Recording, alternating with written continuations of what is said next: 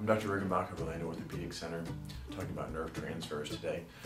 A nerve transfer procedure is a generic term used to describe a surgical procedure where you take an excessive nerve or redundant nerve and transfer it to a nerve that may not be functioning. This usually happens in a situation where you have an acute injury, a laceration, a crush injury, and the function of the muscles are not recovering adequately.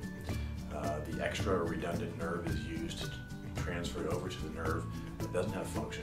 It's usually done outside the level of the injury or outside the zone of the injury, and it can oftentimes yield excellent function.